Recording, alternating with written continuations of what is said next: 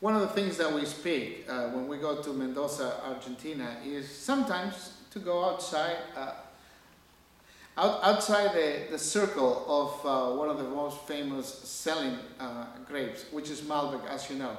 We wanted to bring you, for AIS Wine Import here in British Columbia, another wine. And this is another gem from Tiasta, from Cruz de Piedra. And I have to say, when we talk about the possibility of learning and understanding the Mendoza wine country, it's not only Malbec. Why? Because Cabernet Sauvignon, in this case, made from Tiasta Winery, 9 months in oak, with a nice firm tannins, with a wonderful punch, very blackberry, very black fruit, and a very pruny and plummy in the character and the mid palate.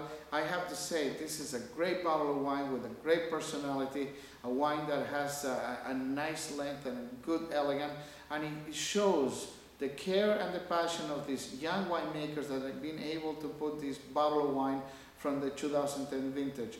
This is a wine that is just landed here in British Columbia, and I like to say, if you're planning to have a good alternative of your Cabernet Sauvignon from other part of the world, here in Mendoza we're able and capable to do wonderful Cabernet that tonight pairing, and if you're really looking for something for your meal, this would be a great barbecue sauce.